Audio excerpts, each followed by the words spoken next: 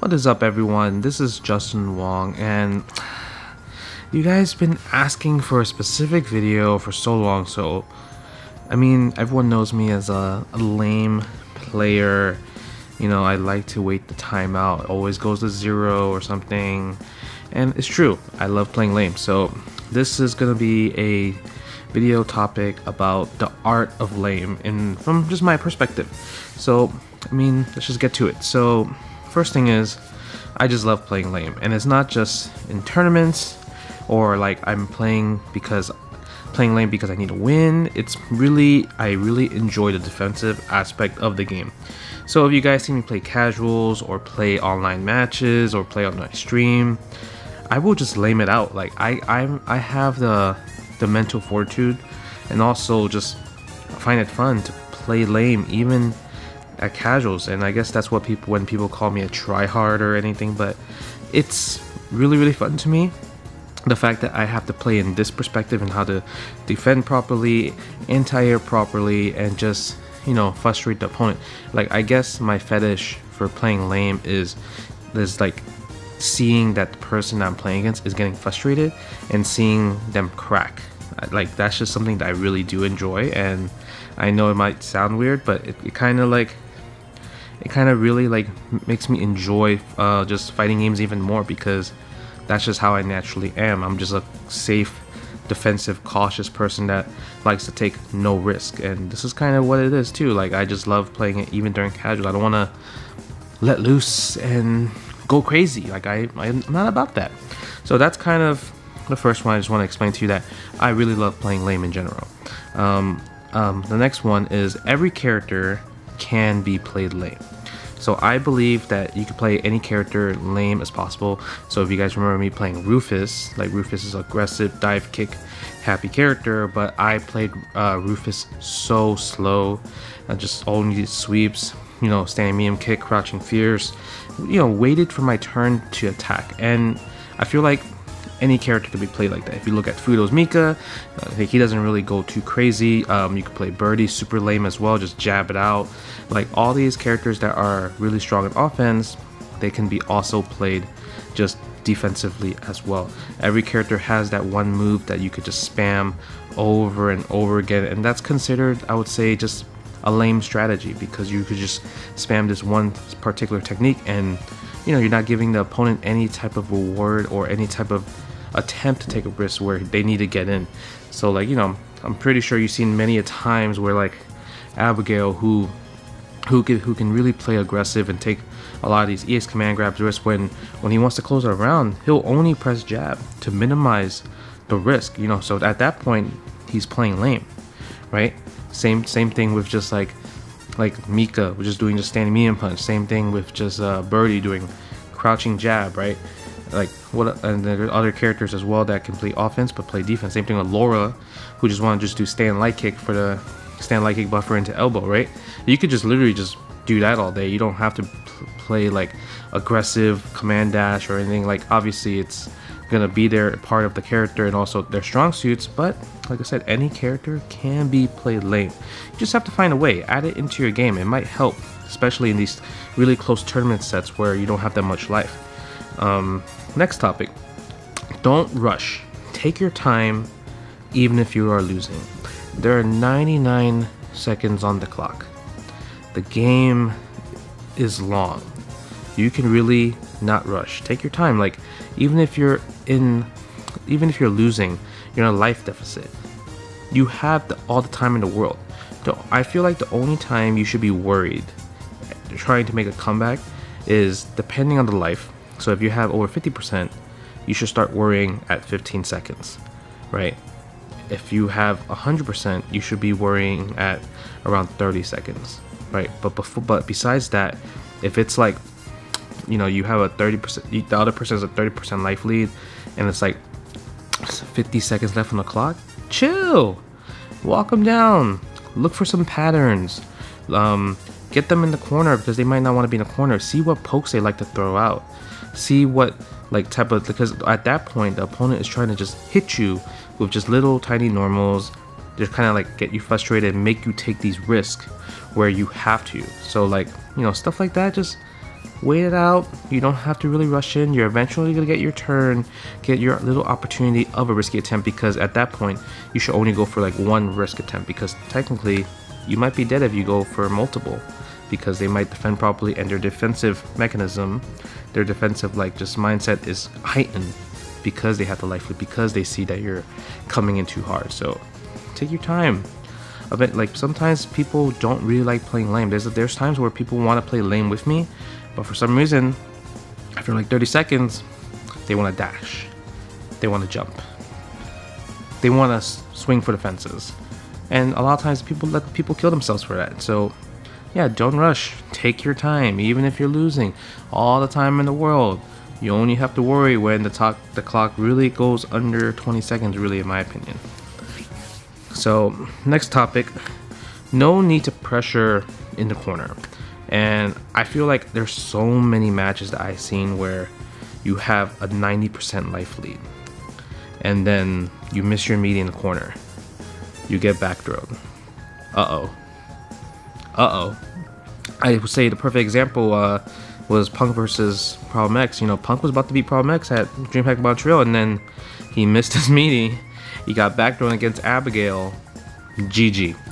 And I see that with Mika. How many times Mika woke up low jab, strong into Irish whip in season 1 in the corner, all the time. Ibuki, you know, quick rise, back rise in the corner. You know, there's so many times where people miss their meaties and they have such a huge life lead that they lose because of that. And I'm like, so in my general rule, like let's say if I'm fighting against Urian and I knock you down the corner and you don't have that much life, I'm walking back. I'm gonna dash back because I don't want to be put in that position where, you know, maybe I might miss my meaty, or he'll just do wake up low short low forward after he blocks an attempt from me, and then I have to guess on the ages. He's gonna throw me. Now he's gonna hit me through the mirror. Now I'm in the corner, right? And he's gonna probably put up another mirror, do some EX move, and now I have to guess again. No, that's bad. You know, so no need to pressure when you're in the corner. Just stay mid-screen. Stay where it's safe. The corner is the danger zone, and especially if you don't need to make a comeback, you don't need to put them in the corner and keep them there, because all you need is a few normals mid-screen, even 2 normals mid-screen. That's game, because they have to take the risk to make a comeback. Remember that. So next topic, stay at a range that makes you feel comfortable.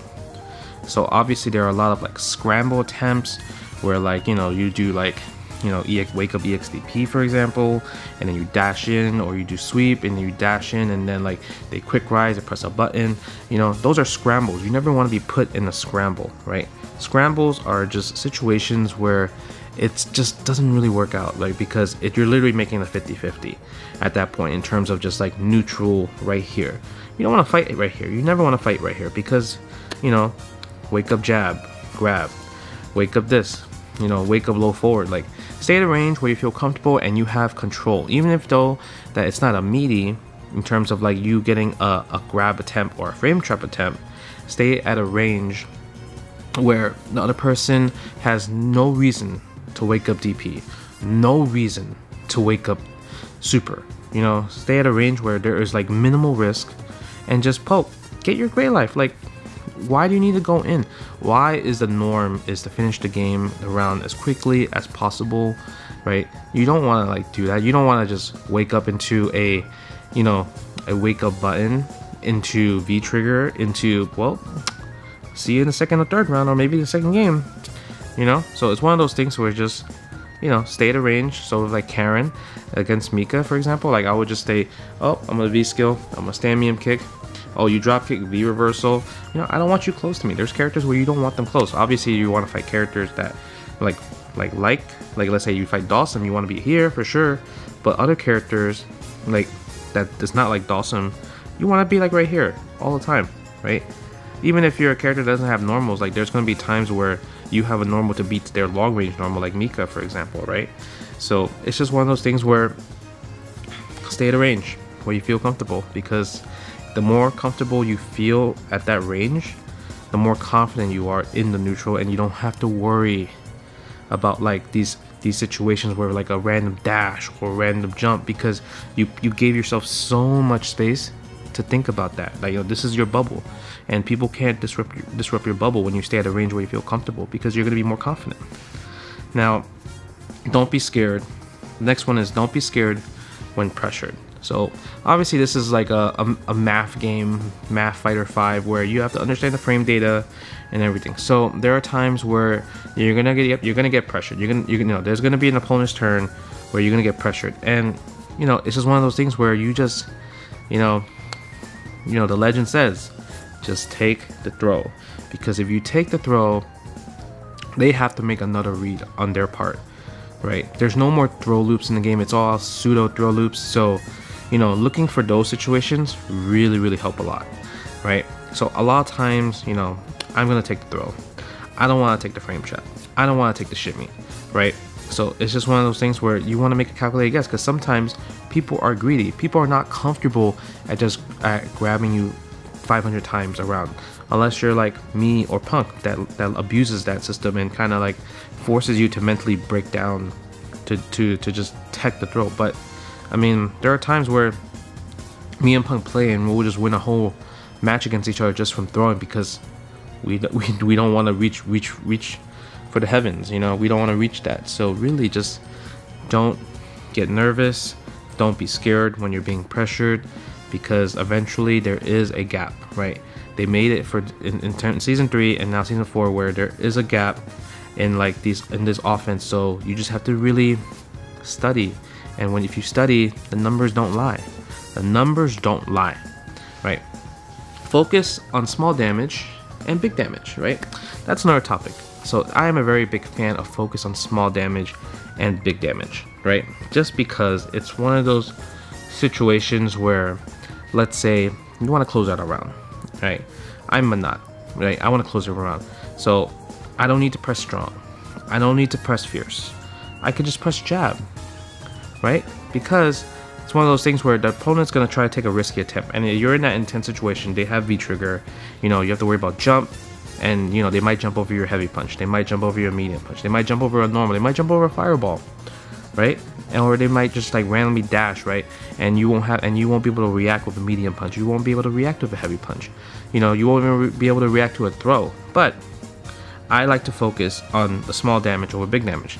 I consider that as like free damage, because there are a lot of times where you can get this jab, for example, and take like 60 points of health, 40 points of health, but the people might think, oh, it's not enough. But the thing is, it is. Like, you're getting damage off, you're pushing them back so you can have your space in neutral again. So what's the downside? Oh, it's not enough damage, but it gives them more attempts to risk. Yeah, it does give you more attempts of risk, because they're like, oh, it's just a jab, I'm eventually gonna get in if I do a dash or jump. But there are games where they can't afford that. Let's say if they have 10% of health left, can they take that small damage? I don't think so. I really don't think they can. They cannot take that small damage at that point, just because they can't afford it. And even at like high health, they shouldn't. They'll think they afford it, but eventually, those jabs will hit you. Will hit you enough where you're like, ow, that I took like 10 jabs, man. That's like already 30-40% of my 30% of my life already like gone. Now I have to really like think about it, right? So focus on the small damage or big damage. Big damage is always nice, but if you cannot react with a medium on a dash or anti-air properly, then really, like, that's why the anti-air jabs were there. Like, people used anti-air jabs all day in season 1 because of how good it was, right? How useful it was. It's the same thing for dash. You have a jab there. Check the dash with a jab. Doesn't have to be a full combo. Some characters can get a combo off of a jab. It might not be enough, but it's enough to send them back full screen or back to the position where they were, and you get to play the neutral again because they're frustrated. Why did they dash in the first place? Because they were mad. They want to get in. They want to mix your shit. So yeah, I would say focus on the small damage and big damage at times. A lot of times, actually. Now, I would say the last topic is take the safest route. Do not gamble, right? And what I mean by that, I mean, like I said earlier, take the throw. take the safest route. Just because there are a lot of times where people make a comeback and it's because they press the button. It's because they wake up DP, right? At like 70-90%. You could take that risk, sure, but that's 70% of your stun, maybe 30-40% of your life gone, and now you might be one back throw away from stun, and that's game. So if you just take the grab and you block the frame traps, how many times they have to guess right on getting you stunned, right? You have to think about that type of stuff. Sure, just get grab, it's annoying, but if you keep it up here, that eventually a frame trap is going to happen, and if you're able to see the gap and react to it, because you want to concentrate on the walk as much as possible, because a lot of times a lot of characters cannot just do grab, walk up, grab. You could press like a 3 frame button or a 4 frame button, right? And obviously you're scared of, well, what if they press a button, but that is a button right away, you know? So you really have to pay attention fully after the grab to just kind of minimize the risk. So a lot of times, do not challenge when you're in a 50-50 position. Like to say you're fighting against Karen and she makes you block standing light kick. Do not challenge, do not put yourself in a 50-50 situation. Like, oh, is she gonna frame trap or grab? Just take the safest route, especially if you can afford the life. The only time where this method doesn't work is if you're about to be stunned or you're about to die, because then it's do or die. But if you have life to afford to take a grab, take that, just do it. But other than that, these are my opinions, or these are my topics of what I look into when I play lame in Street Fighter V. So thank you guys for watching. Hopefully you enjoyed, hopefully you learned something, hopefully I didn't bore you out. I know I done some lame things in my life. I like lame things in general. I mean, you guys know that, but that's just kind of who I am. And yeah, thanks for watching. Please like, share, subscribe to the video. If you guys have any more questions about defense and playing lame, please leave the comments below and all that good stuff. And you know, I'll see you guys in the next video. Peace out.